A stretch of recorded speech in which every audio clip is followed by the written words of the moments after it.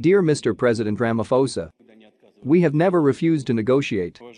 Dear friends, not we, but the leadership of Ukraine announced that it would not conduct any negotiations. Moreover, the incumbent president of Ukraine signed a corresponding decree prohibiting him from conducting these negotiations.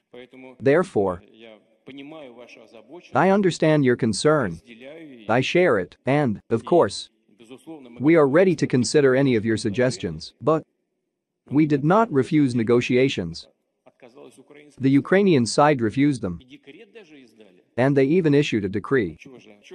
I want to draw your attention to the fact that with the assistance of the same President Erdogan, as you know, a whole series of negotiations between Russia and Ukraine took place in Turkey to develop confidence-building measures.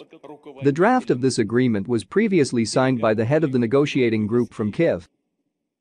He put his signature there. Here it is.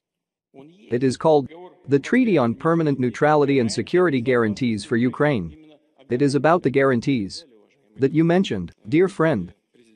President of the Republic of South Africa, 18 articles. It was previously signed by the Kiev delegation. There is a signature here, but, as we promised them, after we withdrew the troops from Kiev, the Kiev authorities, as their owners usually do, they refused it.